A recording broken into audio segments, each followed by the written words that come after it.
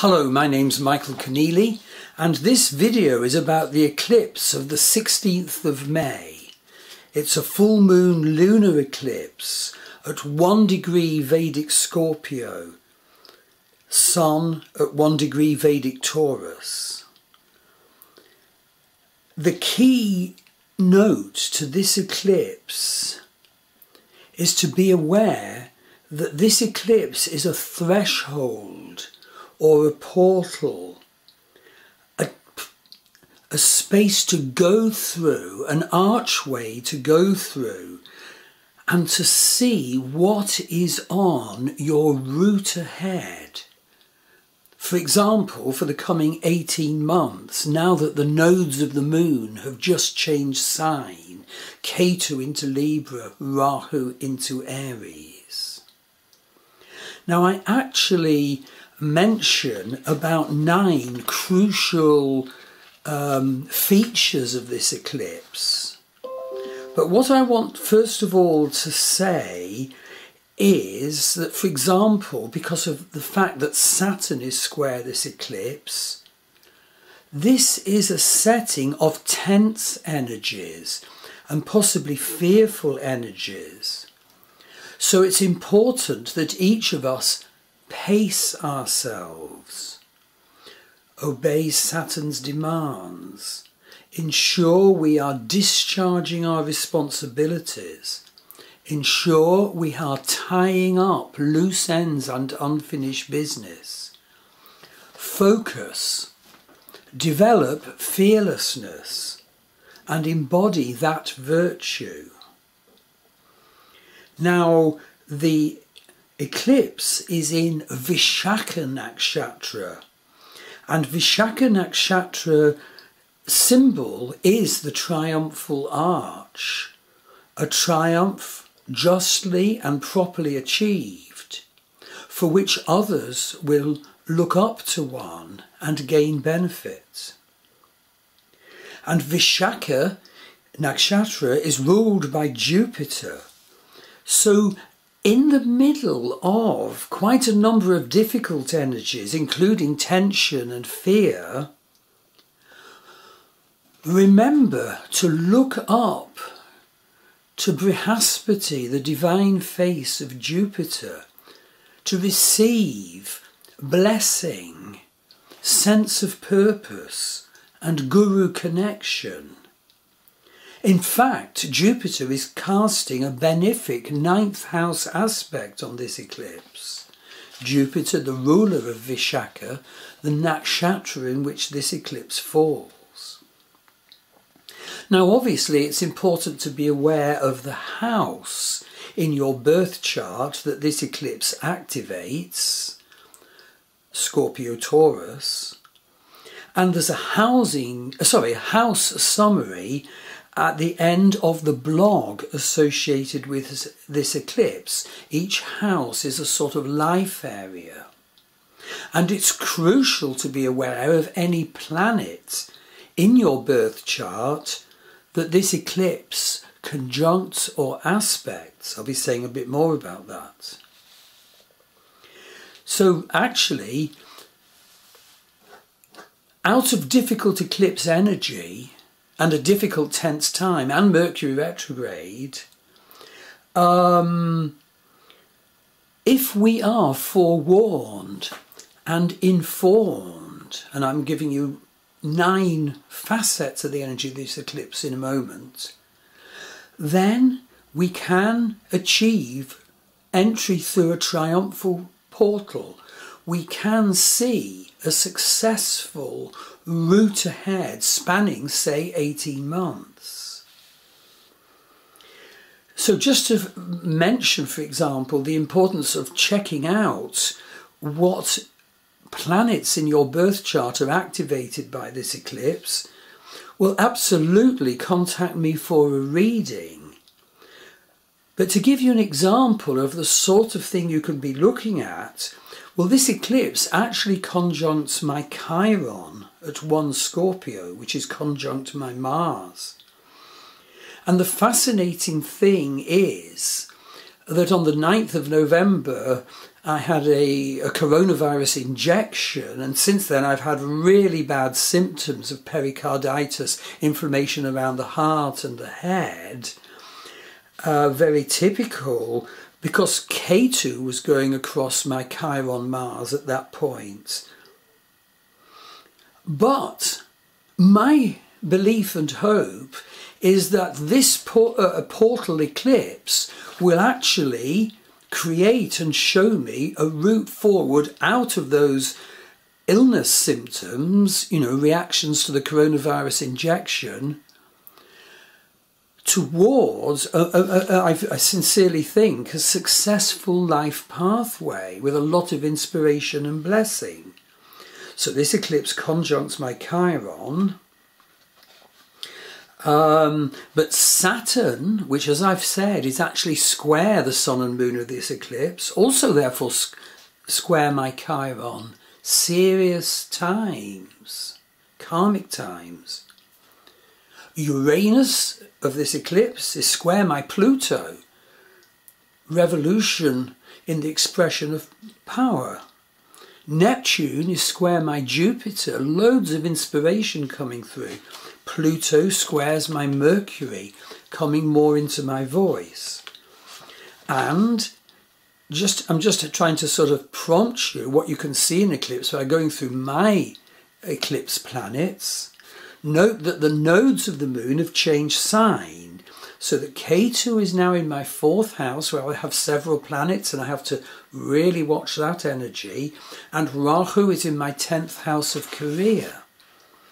So check out what this eclipse is doing to your planets and your houses and get a reading from me. I guarantee you a very carefully prepared, well-researched, empowering reading. So I expect, personally, a demanding activation of the healing process needed for my existential wound, Chiron, and yet career and relationship success. I say relationship because Ketu in Libra, and Ketu in Libra can be tough for relationships, but if we know that, we can bring out the highest spiritual nature of our relationship, sharing together to heal it. So what will it mean for you? Get a reading from me. So I'm now going to list the 9 crucial things to beware about in this eclipse. And then there's a part 2 video where I suggest a possible vision work outline that you can do just before, at the time of, and in the following days of this eclipse. So what are the 9 crucial things? Well, first of all, Moon is in Scorpio. The Moon is at its most debilitated in the sign of Vedic Scorpio. Frustrated, unhappy, etc. This will affect our consciousness. Second point, Saturn is square this full moon eclipse. Saturn at 0 degree Aquarius. Be aware of the sort of things this means in your consciousness in your life. Delay, enforced demands, responsibilities, enforced completions of unfinished business, enforced dotting the I's and crossing the T's of what you do. Saturn's implacable demand for hard work and determination, which can lead to golden reaping. Saturn originally is an agricultural deity. And be careful of a surrounding energy of fear, bitterness, or self-pity. Also be aware, thirdly, that the sun of this full moon eclipse is conjunct the dreadful fixed star Algol, the severed head of Medusa. Keep your head at the time of this eclipse, the run-up, the moment of the eclipse and afterwards. Don't get frazzled by the sharp, awful energies that are there, as well as the wonderful opportunities. Fourthly, This eclipse occurs at a tense time of change because it comes just after the shift of the nodes of the moon into the new sign axis, the Aries-Libra sign axis that occurred on the 12th of April. Fifthly, tension is actually further increased because a load of planets have just changed sign or turned retrograde. Mars entered Vedic Aquarius on the 7th of April. The nodes changed sign on the 12th of April. Jupiter transited into Pisces on the 13th of April. Neptune transited into Pisces on the 18th of April. Venus transited into Pisces on the 27th of April. Saturn entered Aquarius for a brief stay before a retrograde on the 29th of April. Pluto turned retrograde on the 30th of April, and Mercury turned retrograde on the 10th of May. An important point to be aware of also is that in this eclipse, Venus is conjunct Chiron exact. And so that can bring out events and feelings and interactions that can show us where our relating patterns are in some way wounded, but with the divine purpose and the divine possibility of actually working together on them and getting better healing, jacking up our relationship to a higher spiritual level. Seventhly, Mars is conjunct Neptune. So positively, that is working for vision and insight breakthrough. But beware the negative potential in Mars conjunct Neptune, delusion stuff energy. Eighthly, just note that this eclipse falls in actually a place of stagnant energy, which it will activate, left by the eclipse of the 19th of November 2021 last year, when the moon was at 3 Taurus and the sun at 3 Scorpio. And the energy patch left by this eclipse around the 1st of August upcoming, not so far away, will actually see Mars, Rahu and Uranus all gather together at 24 degrees Aries. Watch out for that time.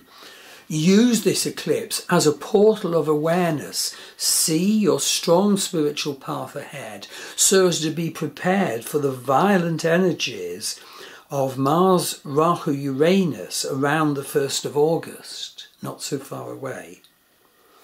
Ninthly, just note that the truth is this is actually an eclipse with divisive Kalsarpa Yoga energy. Kalsarpa Yoga means all planets to one side of the nodal axis. Now, in fact, Sun and retrograde Mercury are just over the axis of the Kalsarpa, but that does not, in this case, make it any less tense, because Sun is conjunct Rahu with retrograde Mercury.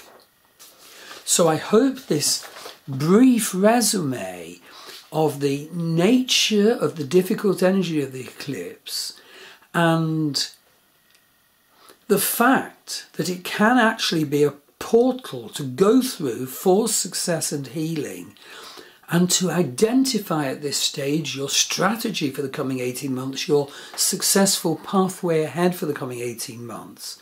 Get a reading from me if you want help on this. And I'm actually now just about to film part 2, my suggested vision work outline for this 16th of May eclipse. Thank you.